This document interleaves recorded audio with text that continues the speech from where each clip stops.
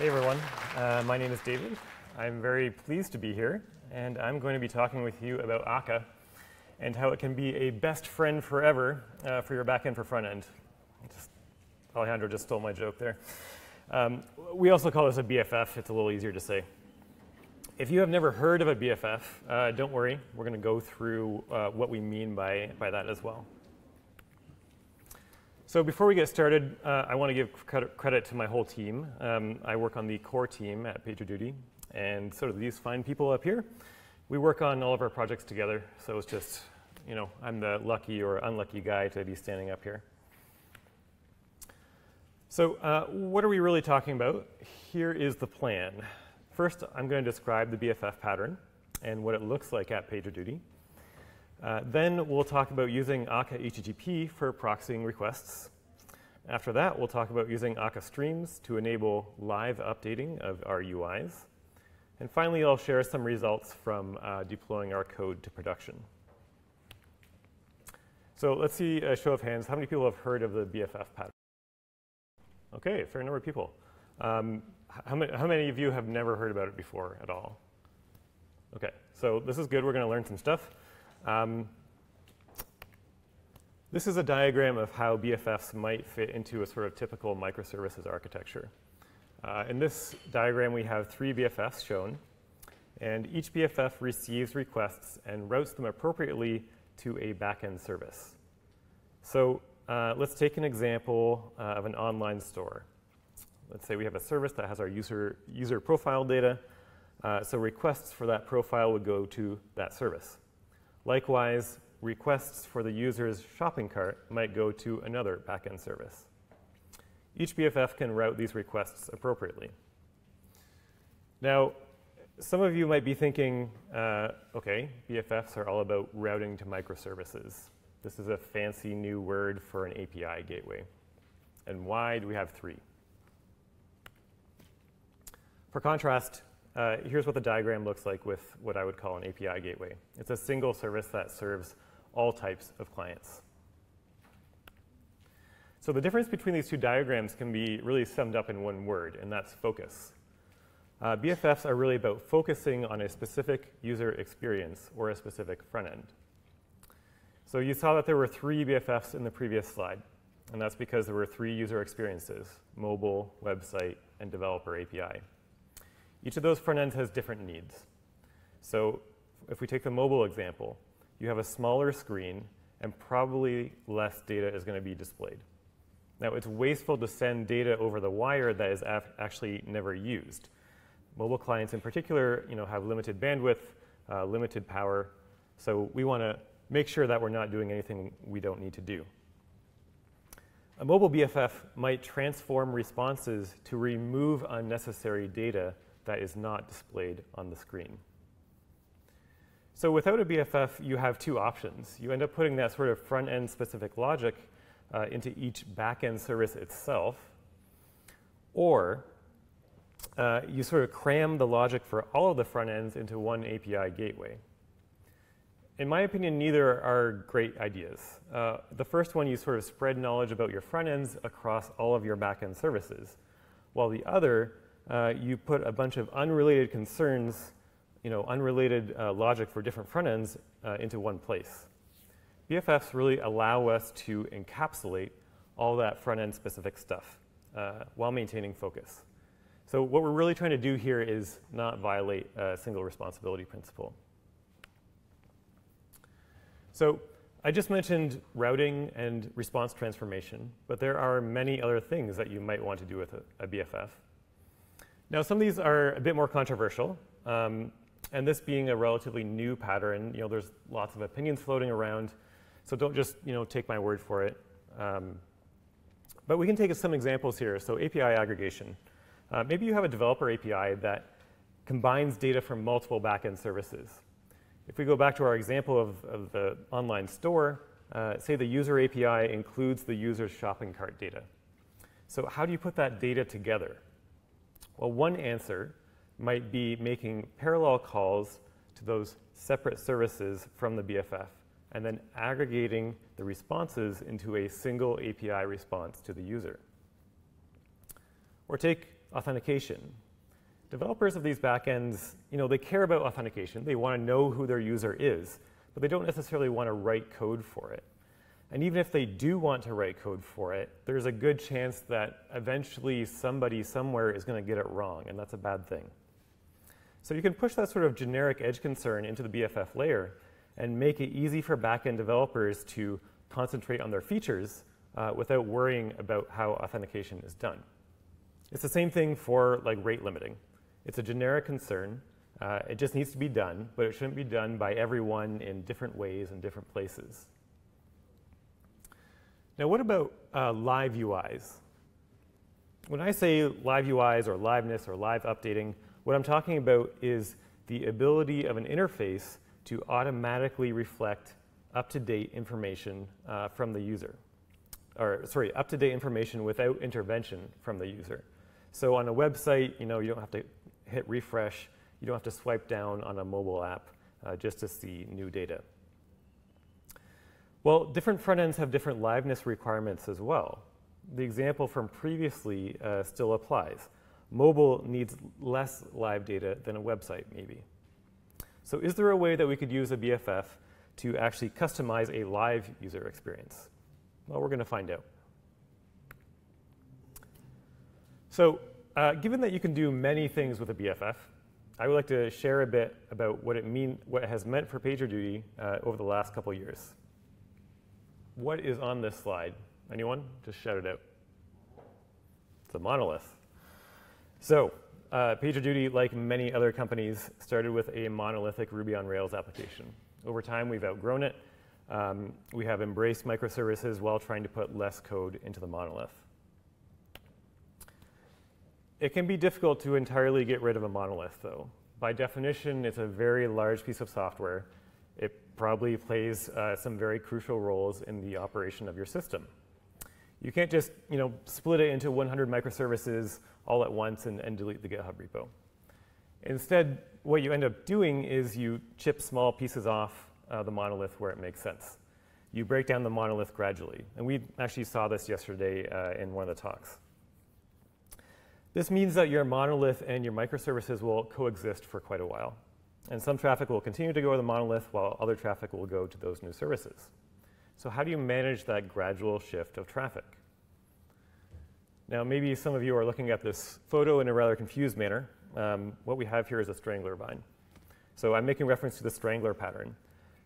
We've been using BFFs as stranglers, meaning that we have placed them in front of our monolith, and slowly but surely, we're moving traffic away from the monolith and to our other services instead. So to make the strangler pattern work in our BFFs, there's a few important things that we absolutely must have from the start. Number one, HTTP routing and proxying. Obviously, we need to know when to direct traffic to our monolith and when to direct it to a new microservice. Number two is authentication. These new microservices must have authenticated traffic since they're serving these user-facing APIs. But again, they don't want to do the authentication themselves. And lastly, and this is not really strangler pattern related, but we've also tackled live UIs. So this is maybe the most sort of controversial piece. I'm not aware of other companies doing liveness through a BFF. But when you stop to think about it, I think there's probably some logic here. A BFF is basically a gateway and a transformer for all of the front end's traffic.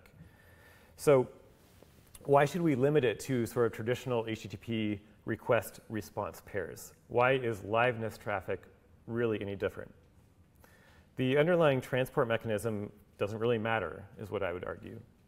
What's important is that the BFF is receiving and sending data for the specific front end that it is built for. So that traffic could go in any direction. It could use any protocol, whether it's HTTP or WebSockets or even something like Thrift. So these three pieces of functionality will be the focus of this presentation. And we'll have a more detailed look at each of them. This diagram depicts the sort of routing and proxying functionality. So at PD, incoming requests go to different backends, whether they are the monolith or a new microservice. Now this is pretty easy to understand, but perhaps not so easy to implement. So we're actually going to walk through how routing and proxying can be done with Akka HTTP. And like I said, these microservices need to have authentication done for them. So in our system, the BFFs actually extract credentials from an incoming request. Then they validate those credentials by calling an authentication service. If the credentials are good, the BFF actually attaches a header to the request with the authenticated data. So for example, a user ID might be included with the incoming request after it leaves the BFF.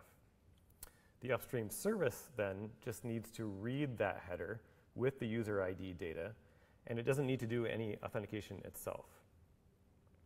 Now, certainly there's security things to think about here. In the interest of time, I'm not going to go into much detail, but that header I'm talking about is typically cryptographically signed. So the upstream service can verify the signature of the header to ensure that the BFF is the one who wrote it, and therefore the header can be trusted. When it comes to code, this is actually the most boring part. I'm not going to talk about it beyond this. So the last piece of functionality that I will talk about in our BFFs is liveness. So we use Kafka pretty extensively at PD. It's pretty natural that we have a Kafka topic or many Kafka topics where our services can publish new information that might need to be pushed to a user interface. This topic is basically a fire hose of change events for many of the entities managed by the backend services. Our BFFs can consume from that topic, sort of transform the data if needed, and then push it to a front end through a WebSocket.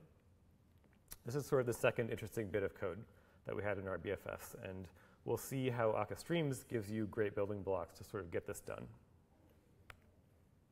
Okay, so now hopefully everyone understands the BFF pattern and how we used it. We'll dig into some code now. And I've been saying proxying and routing up until now, but really the interesting piece is the proxy portion. The routing portion is just standard Akka HTTP stuff. You can read the docs. I'm not going to go over that too much. Before we get started, let's sort of zoom in on a single BFF. So it can receive requests that go to any number of upstream services. The first question is, where are those services? If the BFF determines that a request should go to the monolith, what IP and port should the BFF forward the request to? This is kind of a standard problem. It has a standard answer, and that answer is service discovery. It can tell us what IP and port pairs that the monolith is available at, for example. And because those service instances can go up and down, this address information is very dynamic. So you need a way to sort of update it without, you're updating it constantly without disrupting your BFF. And the way that we typically handle this is that we abstract service discovery away from our application, whether they're BFFs or otherwise. So in this diagram, you see HA proxy, which gets information from our service discovery mechanism. And there's nothing really in particular that makes HA proxy good at this, but one thing it does have is that it can do hot reload of configuration, so that is useful. Anyway, we're getting a bit into the weeds here, but the main point of this slide is that the BFF can talk to an upstream service by just talking to a local port provided by HA proxy. So for example, the monolith might be at port 3000, the microservice might be at port 4000. Okay, some code. So let's say we want our incident API requests to go to the monolith at port 3000. Incident API requests all start with the same path, API/incidents, and Akka HTTP has an easy way to capture all those requests using the standard routing DSL. We then extract the request object with the standard Akka directive and pass it to a proxy function along with the destination port. So if we think about what the proxy has to do, it's pretty simple. It accepts a request and a port, and it returns a future HTTP response, which comes from the upstream service. This is pretty straightforward. We just need to define the proxy function now. So here's what the proxy function might look like. We built an HTTP authority for our target, which is just a fancy way of saying host and port. And of course, since we're talking to that local HA proxy instance, our host is just going to be localhost, and the port is the one provided as an argument to the function. We then rebuild the URI of the incoming request, and we rebuild the incoming request object itself. Notice here, Akka has a very functional API. All the objects are immutable. We simply build new objects when we need to modify them. So we're at the point now where we have a request that's ready to be proxied to the upstream. The question is, how do we send it? Well, Akka HTTP also has a client. And crucially, it uses the exact same immutable HTTP model as the server does. So we can simply pass our proxy request to the client, and it returns a future HTTP response. This is exactly what we need.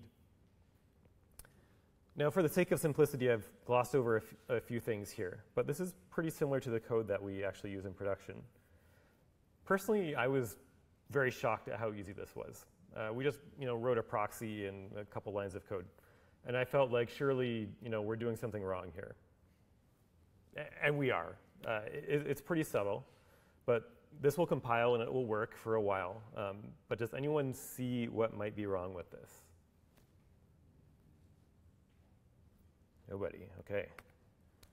So it has to do with this phrase right here, the streaming nature of request and response entities.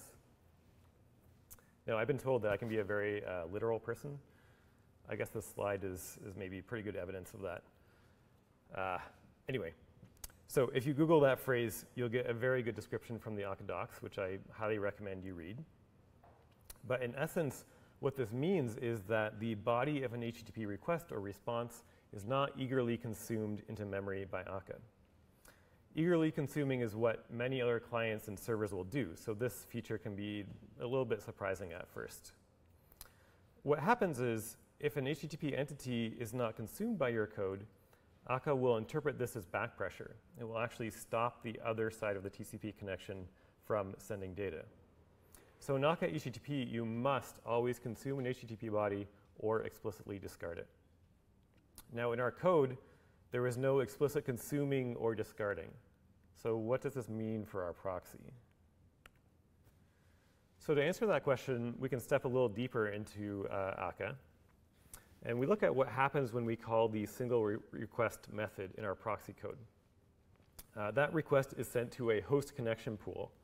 And the host connection pool is really a collection of TCP connections to our target upstream. Each connection takes up what's called a slot. Whenever a request is submitted to the pool interface, one of two things can happen. Number one, if there are free slots in the connection pool, the request is immediately sent to the slot for dispatch to the upstream. However, if all slots are busy with ongoing requests, the submitted request is just put into a ring buffer, so it can be dispatched once one of these slots becomes free. So the symptom that we actually saw during our testing was an exception telling us that the ring buffer was full. And once we saw that exception, no more requests could be sent until we entirely restarted the BFF instance. So after a fair bit of digging, we discovered that we were actually hitting this streaming entities problem. Over time, we would have a few instances of a user client disconnecting from the BFF before consuming the HTTP entity. In practice, what this means is that the slot in the host connection pool is never freed up. It waits forever for something to consume the entity. So over time, the connection pool essentially leaked connections and slots. Eventually, it's going to leak all of them. And once there's no more available connection slots, that ring buffer fills up very quickly. And of course, this is going to happen no matter how big you make the connection pool or the buffer. So here's an illustration of that scenario. A user client makes a request to the BFF, which forwards the request to the upstream microservice. After some time, the microservice responds, and perhaps that response is big enough that it will be streamed rather than sent in one piece. So the case that we're not handling here is that the user client disconnects before it receives or consumes the response. This is maybe a corner case, but it will certainly happen. So let's think about how this works in the normal happy path. In our example code, there is no explicit consumption of the entity. And that's because ultimately, the user client is the consumer of the streamed response. When the client tries to connect or when the client tries to consume the entity, that demand is essentially proxied through our Akka HTTP server to the Akka HTTP client. So what's happening is that the user client consumes the entity from the upstream service through the BFF. But if that user client never consumes the entity and never signals the demand, then we have this problem where we start leaking connections. So how do we fix this? So here's a solution. To be honest, I'm not entirely satisfied with it, but it does work very well. We just added a few lines of code at the bottom here. In our proxy, we simply eagerly consume the HTTP entity. This frees up the connection slot as soon as possible, even if the client disconnects or doesn't consume the body. And naturally consuming the entity is an asynchronous operation, so this code just flattens the futures to return the expected future HTTP response. So not too bad still. We just added a few more lines. Who thinks that we should ship this to production? Any more problems? All right, well, we'll find out. There is, of course, another problem. It has to do with how Akka chooses a connection when it sends a request. It's not evenly distributed, so I'm going to call this connection bias. We can take another look at our earlier diagram, including HA proxy. One microservice likely has many instances, and it's HA proxy that actually proxies our BFF's TCP connections to them. So a request incoming to the BFF will be proxied to one of those instances through HA proxy. But the question is, which instance will it go to? HA proxy is pretty dumb in this scenario. It's really only acting as a TCP proxy. If you make a TCP connection to it, it will make a corresponding TCP connection to one of the microservice instances, usually based on an algorithm like round robin. It really has no knowledge of how the BFF is using those connections, and it doesn't really care. So our application, on the other hand, didn't have code for choosing a connection either. So this means that we're going to have to dig a little bit deeper into Akka HTTP again. So we're back to our host connection pool diagram. Like I said earlier, when a request is submitted to the pool, Akka will send it to an unused connection slot if there is one.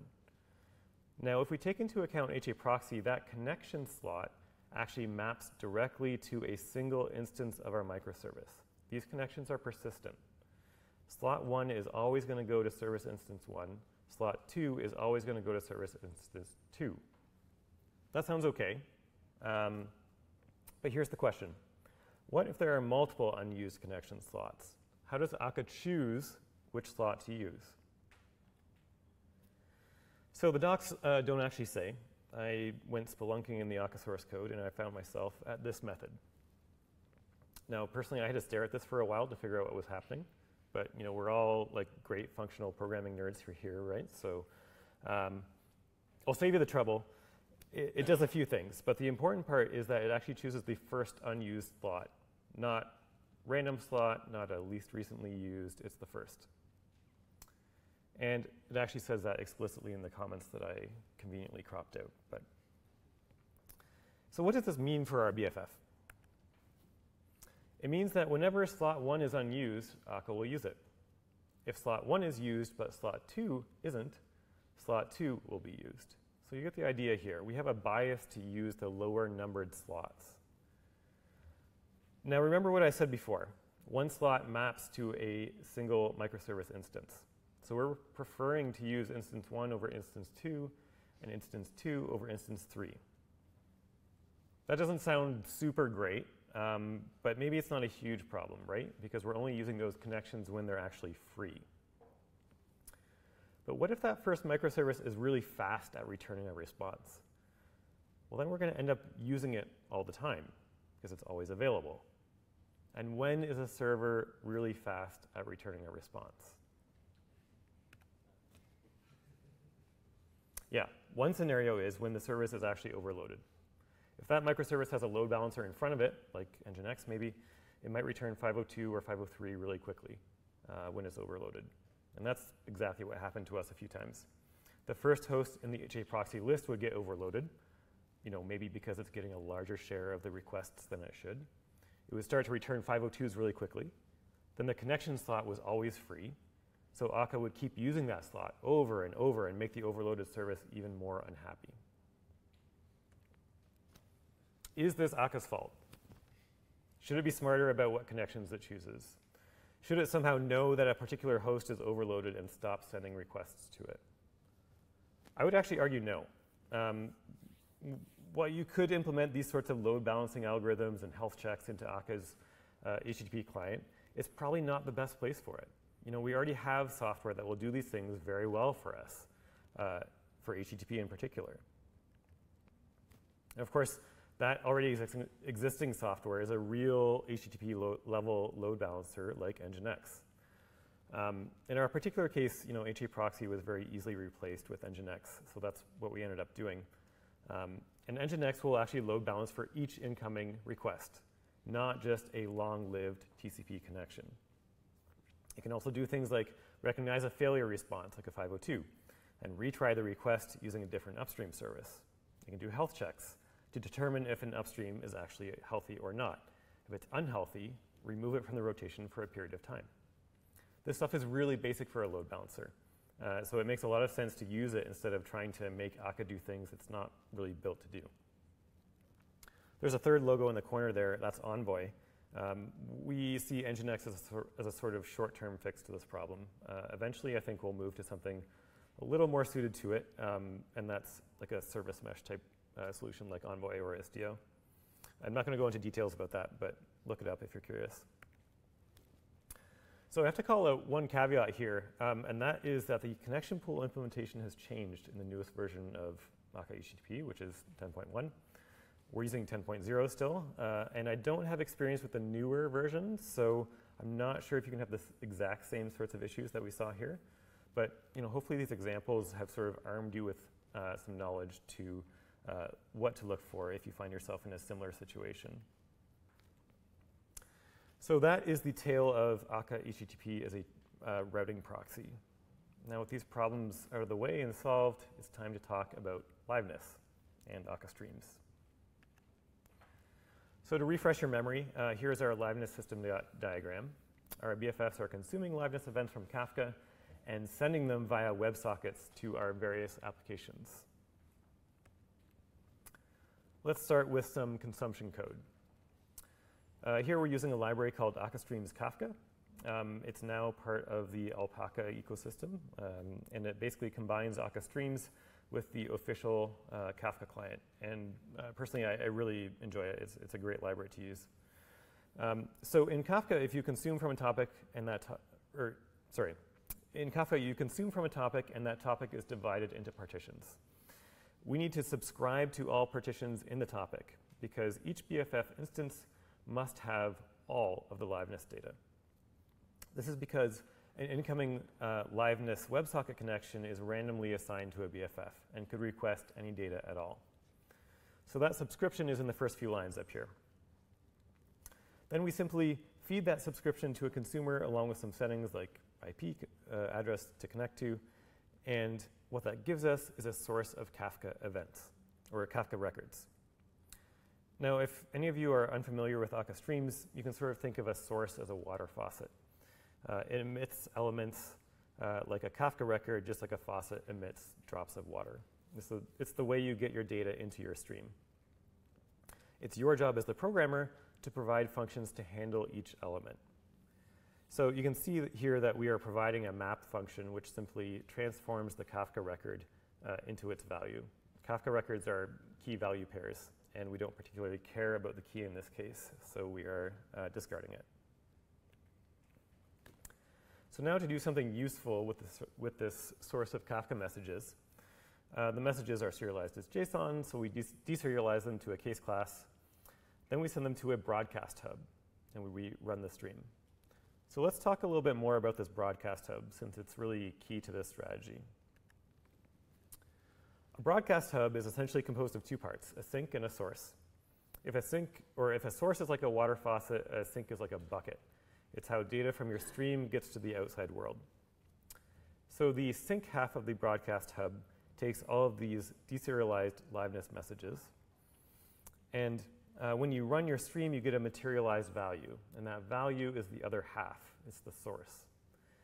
every element that goes into the sink will actually be emitted by the corresponding source. But there's a very special feature here, and that feature is that the source can actually be included in as many streams as you like. And each of those streams will receive each element that the sink does. So this is why it's called a broadcast hub. It's a fan-out mechanism where a single element, like our liveness event, can be sent to many consumers. And this is, of course, very handy for us. A liveness event can be relevant for many different users, all sharing the same account, for example, or a single user may have multiple applications open that should all get the same event. So back in the code, our liveness source is the source provided by the broadcast hub. The only thing left to do now is somehow filter our source so that we can get a stream of events that is specific to a given WebSocket connection. Obviously, we don't want to send every event in the system to you when you open your browser. This is not going to scale. It's a security problem. So we can define this function that if you give it an account ID, it filters the liveness source to only events that have the same account ID. So what you end up with is a source of liveness events that is specific to a given account. One thing to note here, we're not doing any committing of Kafka offsets. If you sort of combine that with the default setting of consuming the latest message in the topic, this code will always get you the latest events whenever it's run, and that's exactly what you want. So this is the Kafka consuming side of things. In production, again, there's a bit more code, but this is most of the important concepts. So we still have to provide these liveness events to our users. So let's have a look at the WebSocket side. Here we're back in Akka HTTP land. After extracting a request, we can look for a request upgrade header, which is a request for a WebSocket.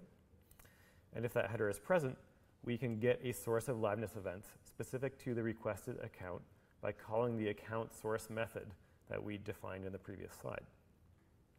We're going to reserialize our events to a string, and then finally we pass that source of account string events to the handle messages with sync source method. As you can see, we're just ignoring any incoming events from the client side with the sync.ignore. So pretty simple stuff here. I'm omitting some complexity like authentication, but you get the idea.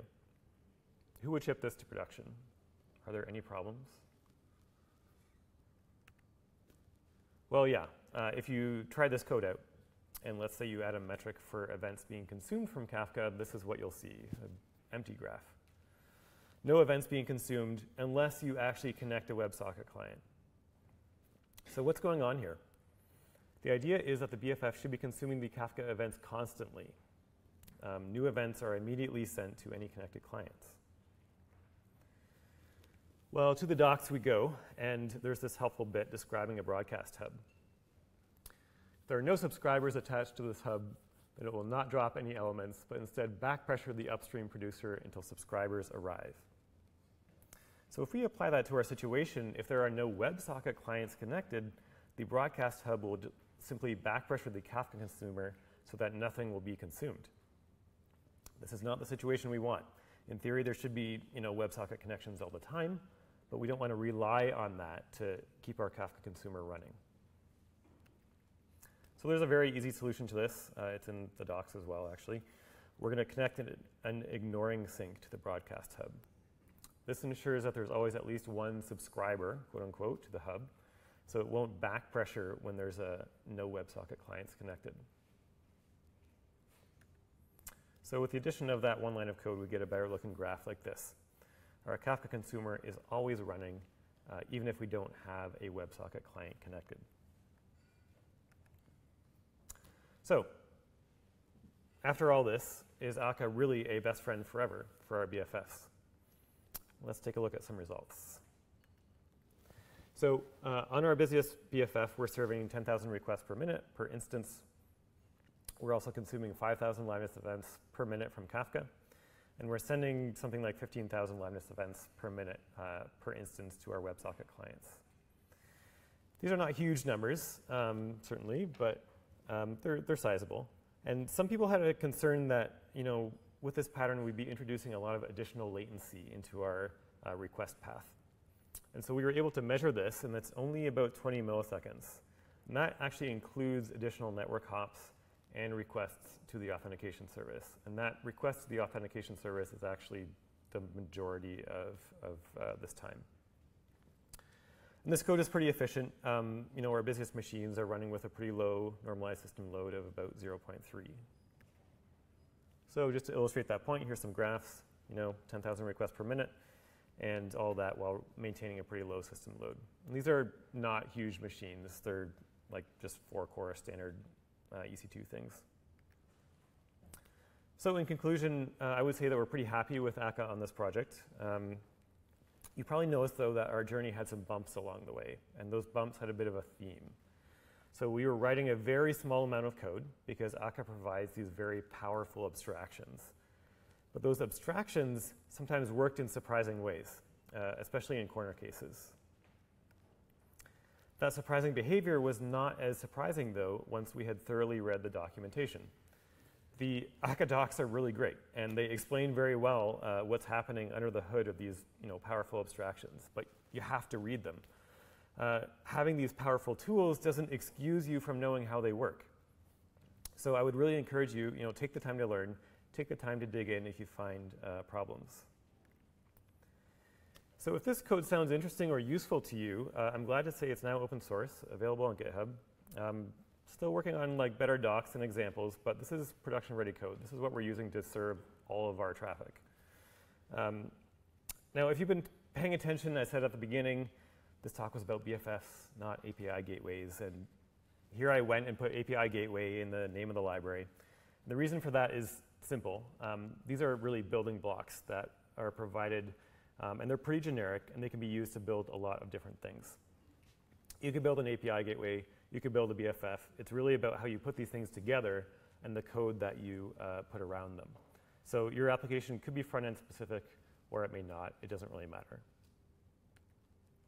And actually, a lot has happened since I first wrote this talk in the spring. We've tackled a number of other challenges, including response transformation, API aggregation. Obviously, we're still relying on Akka HTTP for the routing portion, but the proxying code has a few more features. In particular, it doesn't force you to have the sort of scheme where a particular upstream is available at a particular port. Authentication will obviously vary from usage to usage, so we've just sort of left in the hooks where you can put in your own logic. And unfortunately, the live UI code is not yet included.